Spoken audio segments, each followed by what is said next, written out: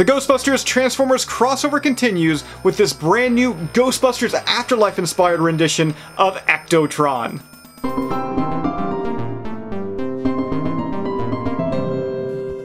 Hey everybody, Jason here of GhostbustersNews.com, and as always, Ghostbusters News right here on YouTube. And I'm excited because, we're in 2021 now, and we got a whole new year of brand new Ghostbuster items to take a look at. And right now today, we're going to be taking a look at one of the very first launches of 2021. And as I've already mentioned, it is the Transformers Ghostbusters Afterlife inspired rendition of Ectotron. Now this rendition of Ectotron, it is a Target exclusive in the United States, and it's got a few new things with it. And the first thing you've probably noticed here is the packaging, because now instead of coming inside a box like typical Transformers do, Ectotron here is carded. To be honest, I kind of wish I wasn't going to be doing today's video like this, unboxing this review, because I kind of want to keep them like this. I may actually have to get a second one down the road just for display. Now Ectotron does come with a ton of pack-ins, including the Transformers Ghostbusters issue #1 from IDW Publishing.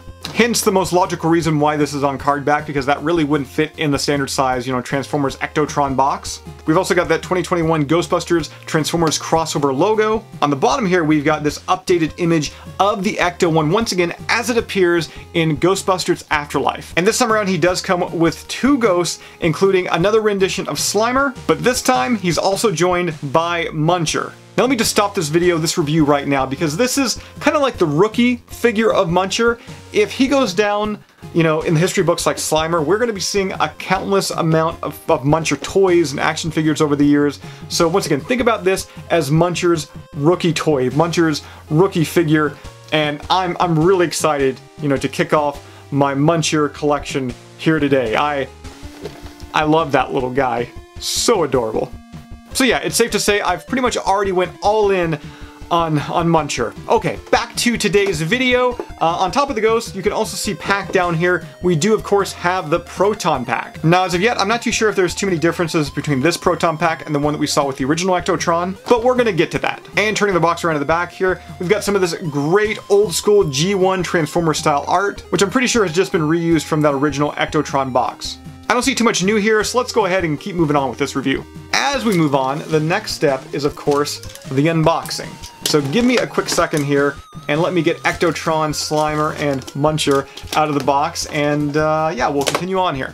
Alright, so I've got the new Ectotron out of the packaging here, and first impressions is he hasn't really changed all that much since the first time we've seen him.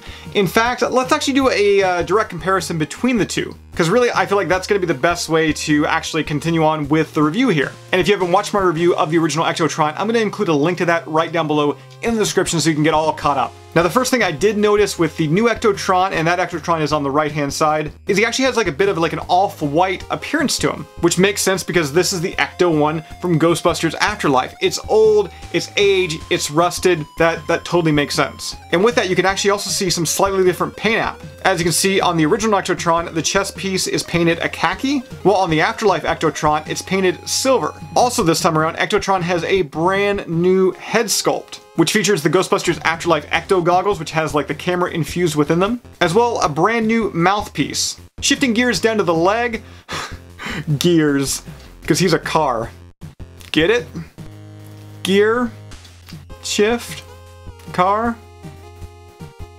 You can see the legs do feature a slightly different paint app, with the original Ectotron featuring silver paint and the new Afterlife inspired version featuring khaki. Now turning old Ectotron around to the back here, we do have the Proton Pack, which has not changed like at all. It's identical to the original release, which that's actually not a bad thing because this Proton Pack actually looks pretty good. Especially when you consider it also doubles as the roof rack when you transform Ectotron from like his standard mode into his Ecto 1 car mode, which we're going to be doing very shortly. And speaking of that car mode, one thing I didn't actually touch on here is you can see around the shoulder area, we've got the front end of the Ecto, which it does feature this quick kind of like paint app that's made to kind of resemble rust. And really, I'm going to say it right now, that's my complaint with this figure. I like the fact that, yeah, they did add this little rust at the front end, but the actual Ecto one that appears in Ghostbusters Afterlife, you can see it right there. That thing is like crazy rusted out. And taking a look at the back of the Ecto, there's like no rust around like, like the back end, the side doors, none of that. Now, another big change when it comes to this figure is the original Ectotron release, he was actually packaged already in his car form. This guy, he's packaged, well, you know, in his actual, like, Ectotron form. So give me a second, let me, you know, transform Ectotron here, and let's see what he looks like as the Ecto-1. And just like that, old Ectotron is more than meets the eye, as he is now in his Ecto-1 vehicle mode. Now, as I already touched on there, you can see kind of the kind of rust effect that Hasbro has added at the front end of the Ecto-1. And as I've already mentioned here, kind of countless times in this video here, this Ecto does feature that kind of like aged white look to it, where it's almost kind of like a brown yellow tinge to it. In addition to that, I've already mentioned as well, but the No Ghost logos do feature this really cool, funky kind of crack design, which is accurate to what we're going to see later this year when Ghostbusters Afterlife hits movie theaters. And there is also an additional No Ghost logo that you can find on the back of the Ecto-1. And I say additional because yes, that is screen accurate, but the original Ectotron didn't feature a No Ghost logo on the back end there. Now, another change I'm sure a lot of you have also noticed is that they did change the ladder here to the left side of the Ecto-1, which once again is accurate to what we're going to see in Ghostbusters Afterlife. Now, I think that's about all I can really say about this newish version of Ectotron. Not a lot has changed here. It's a great pickup if you didn't buy the first Ectotron. If you did buy the first Ectotron, I mean, maybe buy this one here if you want, you know, one Ectotron that's like in his standard form and another that may be in car form. That's kind of a cool way of doing it, but yeah, they didn't really change too much here with the actual vehicle. But as I've already mentioned here, he did come with a couple of pack-ins, namely two little ghosts. First, we've got Slimer here, and then we've also got Muncher. First, let's focus in on Slimer, as he's made of a really soft green plastic. Now, if you did buy the previous version of Ectotron, you've pretty much already got this figure. Let's actually do a quick side-by-side comparison. Once again, the original Slimer on the left, the new Slimer on the right, and really the only change I see here is the new Slimer is a little bit darker. That's it, that's all. There was also that Ghostbusters-inspired Optimus Prime that got released a couple years ago as well. I kind of wish that the new Slimer kind of got that treatment instead, which you can see right here. Once again, left-hand side is that Optimus Prime Slimer. On the right-hand side, we got that Afterlife Slimer. And this figure does look so much better when he actually has a paint app applied to him. It's a real shame that Hasbro wasn't able to do that with this Ghostbusters Afterlife rendition, as I know that there was a lot of collectors out there that were unable to get their hands on that Ghostbuster-themed Optimus Prime. And after Slimer, we have got, I mean, you can see the smile on my face, we have got the very first toy action figure of the new Ghostbusters Afterlife Ghost, Muncher.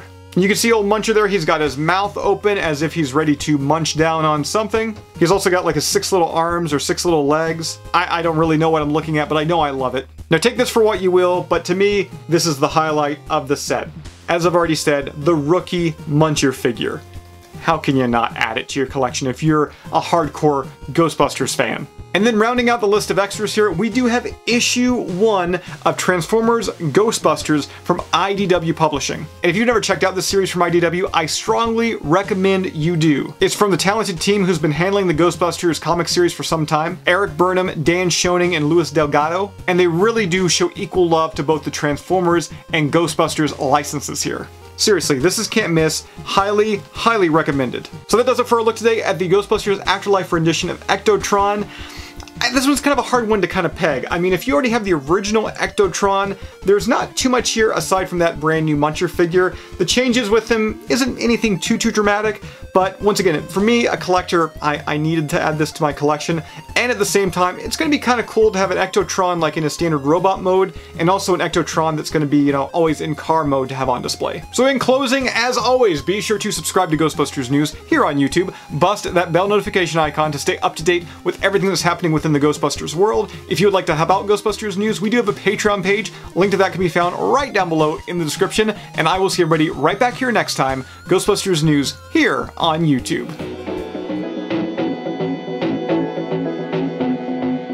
No ghosts.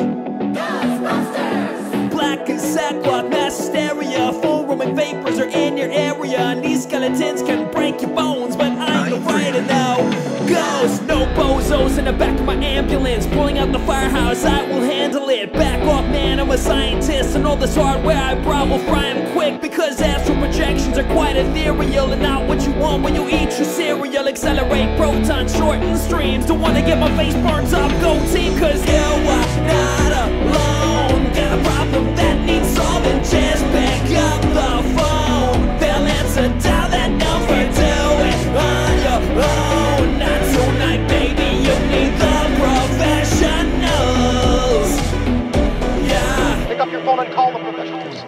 Ghostbusters.